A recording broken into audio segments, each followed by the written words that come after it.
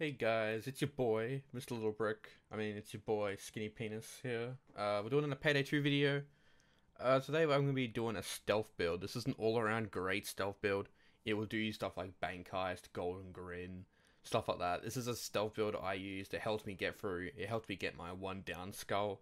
As basically every heist that I could stealth, I did stealth because one down is hard. Really fucking hard. So I'm going to be going across the build today. It will require the Clover Character Pack DLC and the Gauge Mod Courier Pack. You need the Mod Courier Pack for a few attachments such as laser sights, and you also need the Clover Pack DLC, or the Clover Character Pack DLC, for the Burglar perk deck, which is undeniably the best stealth perk deck in the game. It's a must-have for anyone who wants to do stealth. So without further ado, we will get into the build. Now, the build is mostly intact. It's really good now. I got a few skills where I throw them away. Before the video starts, I want to clarify that I am Infamy 25, so I do have the skill point reductions. I'll leave a link to a non-Infamy version in the description below, so if you want to use this build, if you're like non-Infamy, or if you're not up to Infamy 5 yet. So don't worry about that, guys. Mine's gonna be Infamy 5, so you know.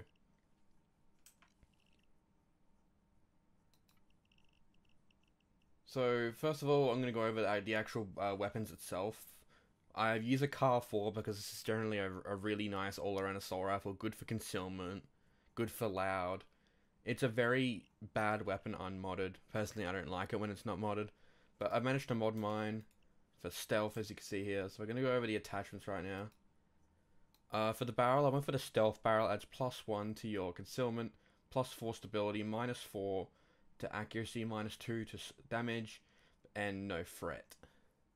For barrel extension, we don't have any because the stealth barrel basically takes up the whole barrel. We should have the concealment boost on there to get that concealment up. No customs. If you want to go single fire, you can. If you want to go auto fire, you can. But I prefer not to use the customs. For the foregrip we've got the competition, I think it is, competition foregrip. Yeah, it's +2 to concealment, -12 to stability, +8 to accuracy, 1+ to damage. This is one of the attachments you get from Mod Courier Pack. Gadget, we just have a compact laser, which is from Mod Courier Pack. Optional, you can put a 45-degree sight on there, but that does require Gauge Spec Ops, but it's much better for this from the Gauge Courier Pack, as this DLC adds more attachments and a lot better.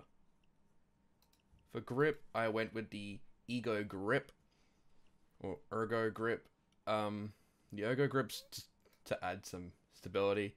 If you have the AK car, or if you have Gauge Weapon Pack 1, sorry, you can get the +2 straight grip mod, but it's only for really for one DLC. You can get that, it's optional, but 30 is still a good concealment.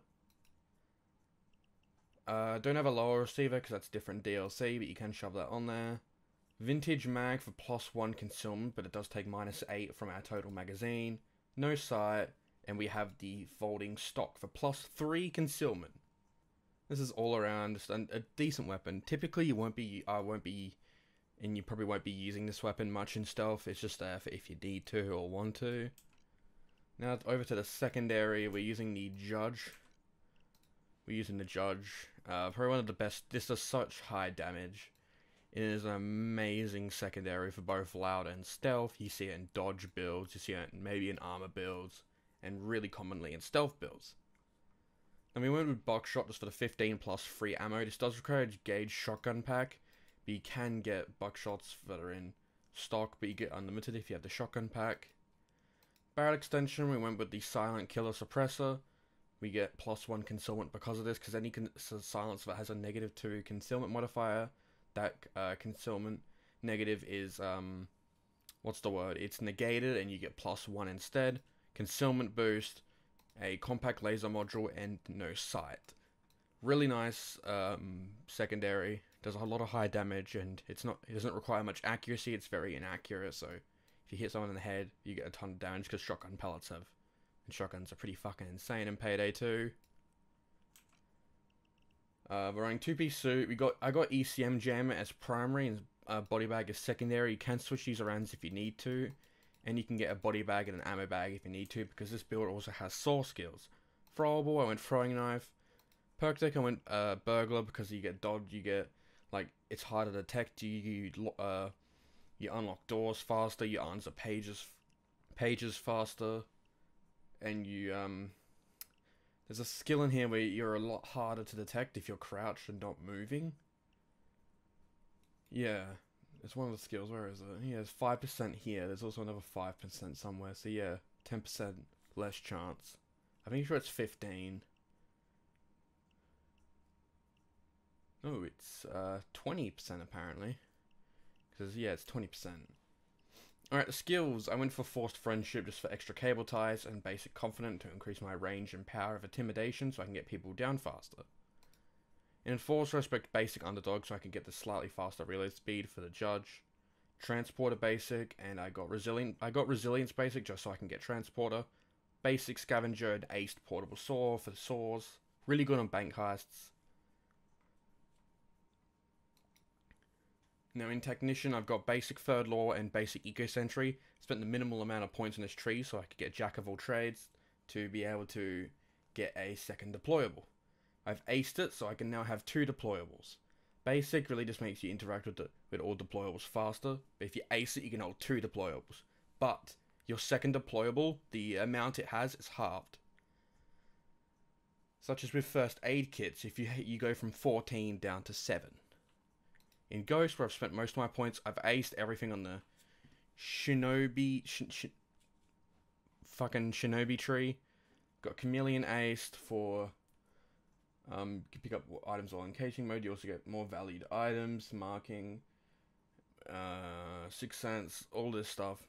Nimble, this one's important, unlocking saves, about drills, and you can disable 1 camera.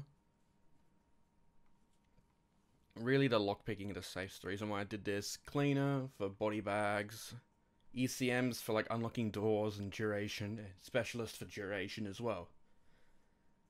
Because a lot of times when I'm playing a heist, what's an example? Shadow Raid.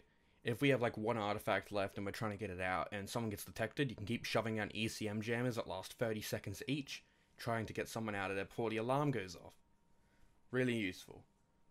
In basic skills, in our Artful Dodger, we have basic duck and cover and basic parkour. Basically a requirement for every build. Everyone should have basic of these 2 on all their builds. And we've got inner pockets for concealment on melee weapons to lower our concealment even more. So we got basic second wind just so we could get the optical illusions aced, so you're less likely to be targeted. And here's the game +1 concealment when you're equipped with a silencers of -2 penalty. So this is how I got 31 concealment on my judge. Aced professional for the stability and accuracy, and then I also got specialized killing for the damage. This really isn't needed, the professional, but I put it on here just because sometimes I like to run I like to run like a Deagle or a Baby Deag. And I've got nothing in Fugitive. So this build generally has a lot in it. If you can, if you want to, usually you'll switch your primary weapon out for a saw. Usually because your secondary is much more effective at stealth, so the saw... Always a nice thing to run sometimes. We do get a 14 concealment. That's why I have my modified Benetti 9mm. I've modded it for the lowest possible concealment. And you get a +3 concealment modifier on it. So I get a concealment of 10. This is generally the 2 items I use when doing my saw build. So I get 10 concealment. I only ever use the saw build on like something like the Bank Heist or Golden Grin. And stuff like that. So as always guys, I really hope you enjoyed the video. If you leave a like if you found this build to be helpful. Leave any criticisms or comments on this build you think I should change or you think I should add. I don't do much stealth, so this is probably the best. I played quite a lot of hours of stealth, about 30 out of my 300 hours I think it is now. I've only played about 30-40 hours of stealth. All around, thank you for watching guys. Leave a like if you did, comment, criticism, what I should change, what I should add. And subscribe if you want more videos from me. If you want to see more Payday 2 videos, leave a like, favorite it, share it with your friends. If you know any friends who are getting into stealth, show them this video. I'll have the link to a non-infamy version in the description below, and I will see you all next time with the next video. See you guys.